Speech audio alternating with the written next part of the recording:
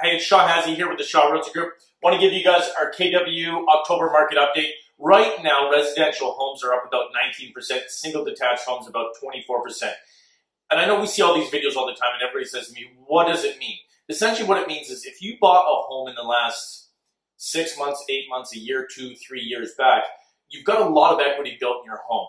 Our COVID recovery has been heavily based on our residential real estate markets, thus giving us really low interest rates and a lot of opportunity for people to buy back into this market, pull some money out of their homes. We get 2 or 3 calls a day about people saying, hey, I'm thinking about income properties. What should I get? Where should I buy? Because they now have that equity in their homes for a secondary property, for something that's a true investment.